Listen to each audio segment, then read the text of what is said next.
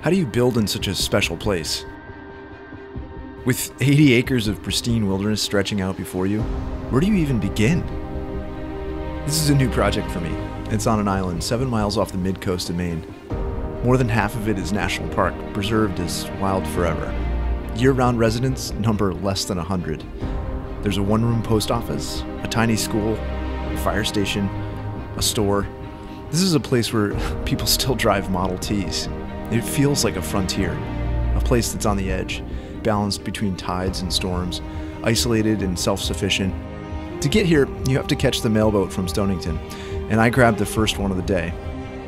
You share the 45-minute ride with contractors and tourists, framing lumber and sheetrock, provisions from the mainland. And you steam past the granite hauling derricks of Crotch Island, between tiny windswept islands and hidden ledges, countless lobster buoys, and you finally slip into the small leeward thoroughfare, arriving at the town pier. And here, I'm met by my clients. We met at my studio last fall to discuss their project, and this summer, we're walking their parcel as we prepare the road access. We begin the tour on the island's only road, a 12-mile loop encircling the island. They've spent weeks hiking their land, in every season but winter, searching for the right spot to build, surveying the beaches and high heads, the drainages and heath barrens, the forests of fern, and they've narrowed it down to 3 candidate locations, each with their own set of challenges. And we're assessing each of those as possible building sites today and beginning our schematic design discussions. So the next few minutes of footage are a little bit shaky, but I wanted to include it because I think the insights here are really important. As we arrived at the first site, and just before I started to record, we had an interesting exchange about the simplicity and directness of the local architecture, and this notion of uniqueness came up. And I really wanted to get at the crux of this, not only because these are the kinds of things that can shape the design, but also because they tend to surface some of the things people really care about, things that are hard to articulate. What's existing here on the island? Anything that you like? Natural cedar siding, metal roof. Stone is everywhere. We don't have to use that in my mind's eye anyway. There is a lot of cedar siding out here, and I have no problems with that. I don't think I like the cedar shingles so much because there's so much of it. Interesting. I like board and batten cedar, that would work. Or so it needs to be different. Needs to be a little different, yes. Needs to be a little bit different. And from a shape standpoint too, a massing standpoint. Yes, I think so. Is like a shed roof different? I love a shed roof. That's interesting. So you don't associate that necessarily with the simple style here then, the shed? No, I think it is a little more unique. So okay. I would put that in a unique category out here. Yes. Okay. A little. I think we see it very differently. It's unique because it is, if it is, but I don't need to have it stand out in that way. It doesn't represent me. I don't have any firm ideas around it. I don't necessarily want a tower. That's sort of something I think you've toyed with a lot more than I have. Some of the things he's drawn or had seen were great, but it needs to be in harmony with where it is. And I do want some view, of course. You want to be able to look out and, see things you like. But I don't think, I prefer almost, I have to look that way and it's all beautiful to me. Or we talked about, there could even be structures divided, they're separate. We even talked about like having, a sleeping space, and then there's a space that sort of doubles as, sleeping for us or office / guest, and then the more communal space where we come together and everybody hangs out and eat and clean up and all that. Something that makes it unique is, just the journey to get here. That's why I was asking you how long it took you to get here from your house. It's not easy to get here. Right. And then there's this process of coming here and disconnecting and exploring. That's something unique about this place. How does that expressed in this house? Is it about opening doors and closing things, or is it about going to different sleeping spaces? There's a sleeping porch, or there's, I don't know. It's all interesting to me to think about that. And to me, it's hard for me to come up with an architecture that competes with that view. My instinct is always just to defer to that because it feels like I don't have to do much here. And then it's about arrival and how the spaces feel and how they make you feel and how you live in it. That's where the uniqueness comes, because I think a lot of the local places, I mean, even the place you're staying in now, there's not a lot of thought about how you live in a place like that, right? It's kind of a function of how the space was divided up. It's not a great place to gather necessarily. I mean, I don't know. You can tell me different. you're but- right. I No, totally absolutely. understand what Yeah. you're saying. From here, we hiked to the second site, high on a promontory between a field of blowdowns and the open ocean. It proved far too exposed, and given everything we had just discussed, we quickly moved on to the final potential site. An area near a series of stepped granite seams falling away to the surf below, in the lee of a tiny island. This place felt different. And I know this may sound a little too much like alchemy, but when you're walking a site, you have to rely on all your senses to guide you to the right place. Intuition does play a role, and it's not a special skill, we all have it. Here we had the view, a cover of native vegetation, a natural clearing to the east in the water, a granite whale's back. All the diversity present on the property was right here. It also offered a shorter and more direct approach from the road for access. So we found a place to sit and sketch and to begin envisioning what we might do here. So when you enter to mudroom space here, you think? Or I is think- it mudroom laundry? I mean, you talked about... Sweetie, why don't you talk to that? Well, I love the idea of consolidation with regard to, all that, but it's still the entries of the house, so I don't know. I've got to think that it just feels, but it's here. I mean, it could be that. I mean, it's here. I mean, it's outpost. I Casual, mean, that's what we're, yeah. it's not like we're trying to.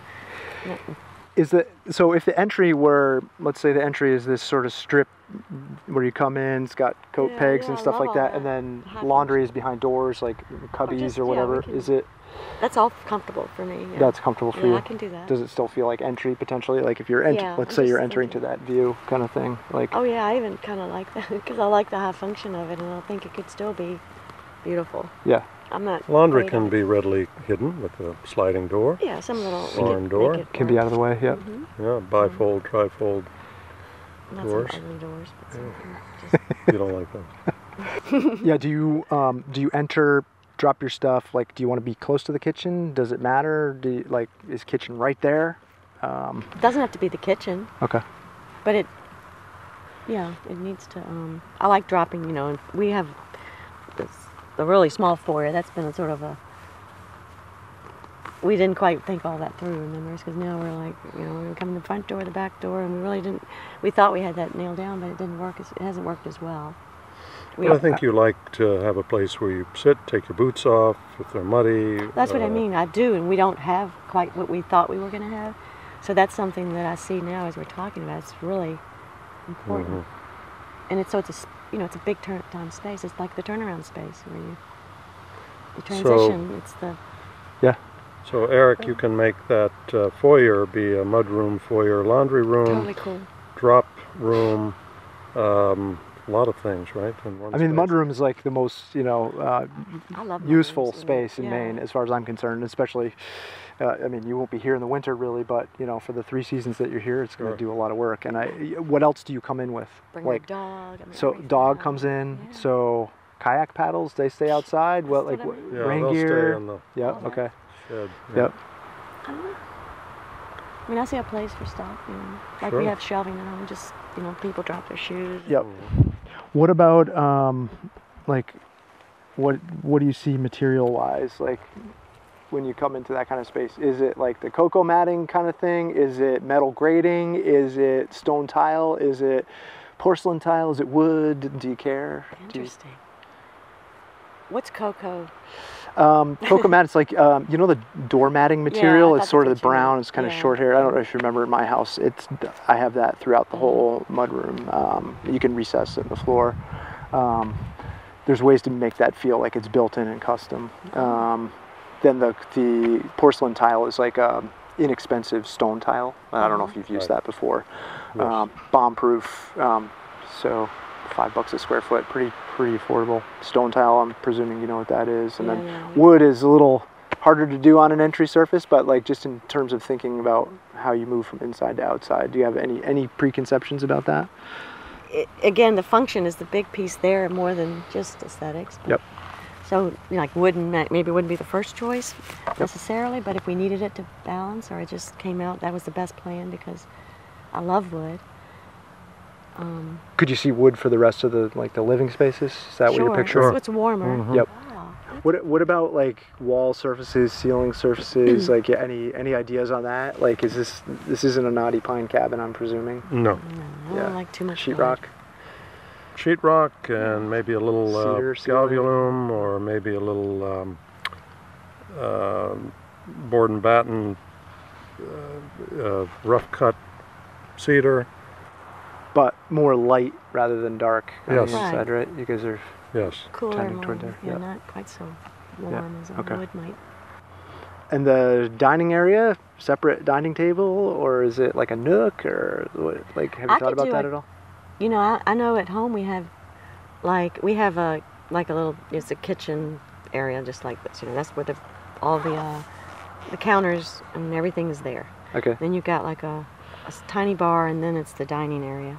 Well, you have an island. Well, that's the bar. island, three or 4 feet by 5 feet, I think. yeah. Or about 4 feet. And that hasn't really worked quite like we thought either. But I'm okay with just, you know, it can all be together. You know, in other words, the kitchen work area doesn't have to be separated to any large extent from where you dine. It just, are you okay with that, or would you rather have Sure. it be No. more, you know? No, all contiguous is Yeah, what you're. Yeah. it's fine to be. And do you have like a big farmhouse table that you do put, like, is dining with like 6 people normal, or is it? Question, Yeah. too, with this place. 6 probably. 6, Our yeah. current table is. We just plan for that, and we add people's space. Yeah. Right. Okay. Yeah. Cool. Yeah. It kind of felt like a good. Yeah. Yeah. And it's still small enough that we can, you know, feel like we're in this big. Yeah. So when you talked about the living, I pictured the wood stove in the living, but you mentioned the wood stove maybe in the me too, bedroom. I was curious. Oh, What's- I was suggesting that Just if for the heating. bedroom is a separate structure altogether, Oh, then gotcha. having that as an option, Sure. a little. Makes sense. I think there's room in this plan, if we're talking about sort of splaying out 2 wings, that there's room to say the guests are over here and you guys are over here. I think there's room to do that if you're interested in that. And then, And having 2 separate bathrooms. I think having another bath, like, I think you're gonna not regret that. Let's do it. But You're right. equally, I'm a He's little too very practical. Right. You're feeling that now because, you know, everything is so much we're making. But truly at home, think about how it works, what doesn't work. Sure. I think if you look at the added cost of it, it's so makes minor. sense, Okay. yeah. Based on what you get back All from right. it. Well, I think then it's the just, guests get a very tiny little bathtub and yeah. Yeah, well, Well, shower. I a mean, shower No, it is could what be I would combined propose. Yeah, bath shower, or just a shower. Yeah, Yeah. I think that All works All right. very. I think that's a brilliant idea. Yeah, okay. As the day progressed, several themes emerged. Clean, crisp, minimal, Clean, crisp, modern, minimal, and organic. organic. And the organic is literally like Maybe. you see rock Oh, cut yeah. up, or rough hewn timber, Sure. or Rough hewn timber, stone. Good point. irregular shapes. Yeah. Oof. Maybe. Oh man. But no, everything is irregular around here, so you need some. You need some hard lines. You need See, some hard lines. that's very perceptive. Yeah. Yeah. So, how do you build in this place? Well, I think it's about doing as little as possible. It's hard not to feel protective of the very thing that's drawn people here. That solitude, a common ideal, stewardship of the land, a respect for the sea. This is an intimidating place. And I don't pretend to know what the right thing to do is just yet. We're calling this project The Outpost. It's a study in economy, of treading lightly, of deferring to this amazing landscape and a unique climate. It'll serve as a retreat, a place to welcome family, friends, and neighbors, afford their guests a way to experience this place in much the same way they have. I'm excited to share it here on the channel as the project unfolds, so do stay tuned.